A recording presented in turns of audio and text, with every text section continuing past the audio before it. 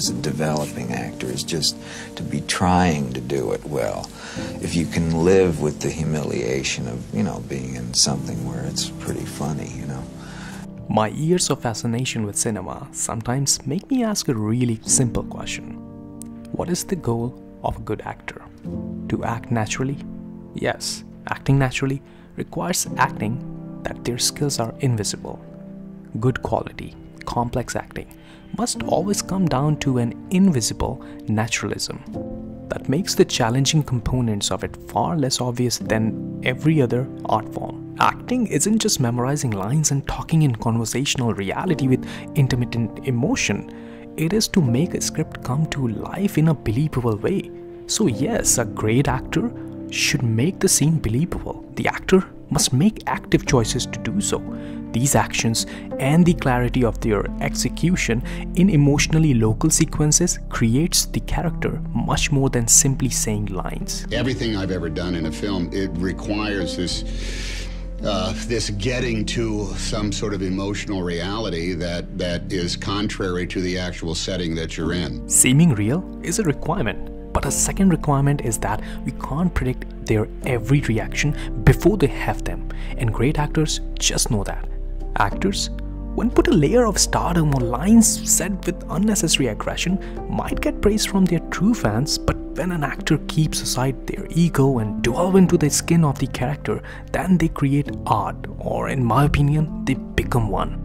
When I paid more attention on their qualities, I realized that all skilled actors understand how to listen for more than just the words, sounds and tonality, but also with an emptiness inside that needs to be filled by the other character. When they listen to others, I am quite sure they ask themselves what they are really listening for and what is their character listening for. I really think listening is the first real obligation required to carry out a believable truthfulness in the moment. It creates an honest connection between scene partners. The actor has to surrender the planned response to allow a true response that can only come when they are really listening. All one wants to see from an actor, to me, is the intensity and accuracy of their listening. And then what you have to say will become automatic. In order to have these job-getting moments of reaction, they need a way of working that allows them to have the confidence to take the moments and to live in them. Average actors speak through their piece, believing that it's only their words that matter. But the truth is, it's the reactions that are the actions of the scene. Watching someone talk is not half as interesting as watching how those words are affecting other human beings. Good actors, even if they are performing solo or in the case of monologue, they are listening and reacting to their character's own words and feelings.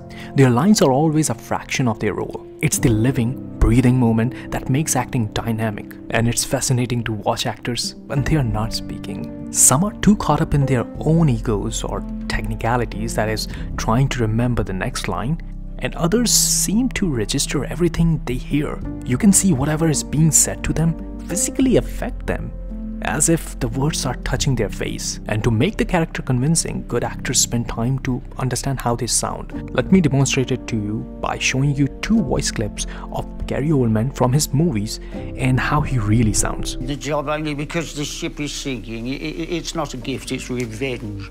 Enters freely of your own will and leave some of the happiness you bring. And in a way, I've known many years ago. You could listen to the voice modulation and see Gary Oldman was fully aware about the pitch and tone, and it surprises me that good actors hold the range even if they have to do loud scene. And if an actor just wants to mimic a character, then it becomes unconvincing and some cases comedic as well. There are times when some scenes have surprised me, so much so that I was tempted to read about the making of them.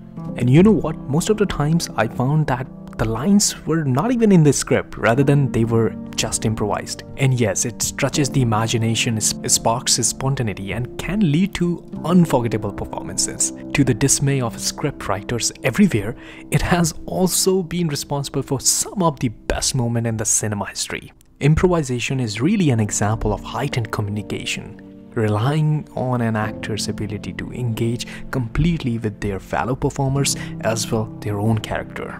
We did the scene, Diane and I, And Marlon Brando was watching me doing the scene.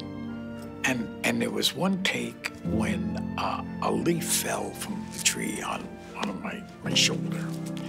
And I just took the leaf and I did something with it. Then Marlon came over to me at the end of it, and he just leaned in and said, I like what you did with the leaf.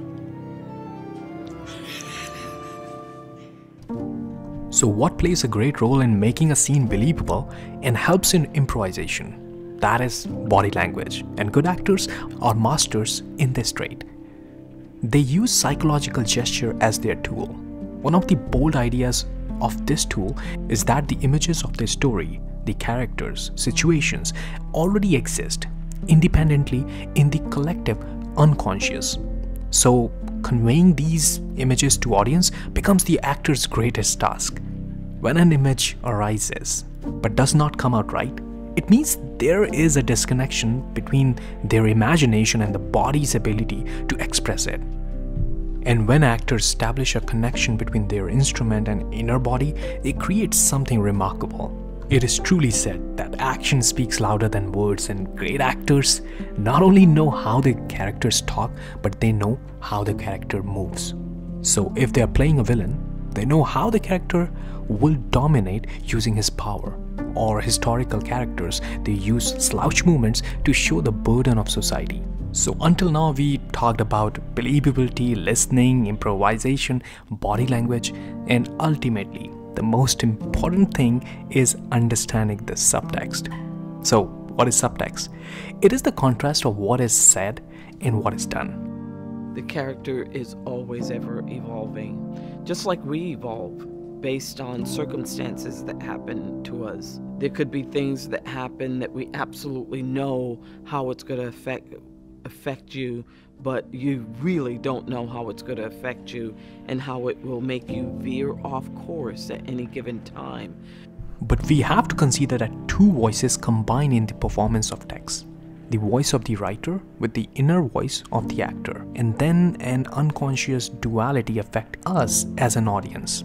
Good actors understand all the emotional layers, but when actors animate their lines to make them sound meaningful, they miss the depth that the duality brings. They deny bringing more to the line by trying to make the line sound real or meaningful, which is not needed.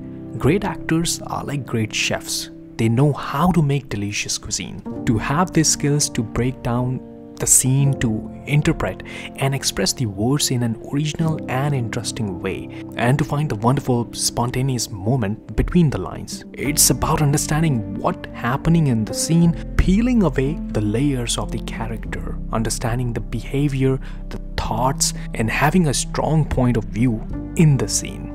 I know guys, this video was a little longer and different from my usual lists, but I hope this video will help you as an audience to better understand the next time you watch a good piece of acting, or maybe to practice it if you are at your early stage of acting career. You can join the family of Flashfivelist by clicking on the subscribe button, and let me know if you want me to work on any other topic in future. So see you guys in the next list. Till then, have a good one.